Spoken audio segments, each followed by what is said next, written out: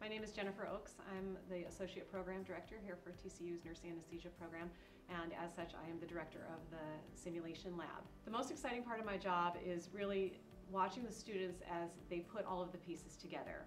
Because I teach both in the classroom and in the lab, it's really exciting to be able to maybe teach a concept in the classroom.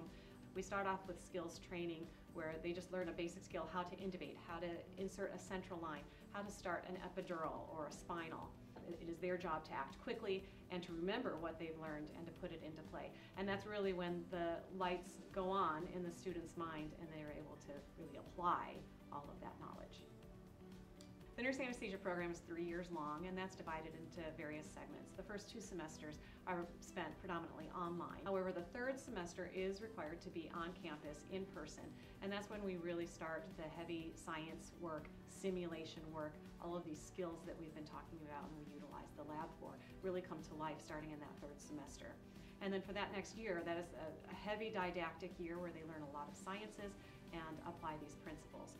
After that, then they have a year and a half where they spend clinically. One of the great things about TCU's simulation lab is the faculty involvement.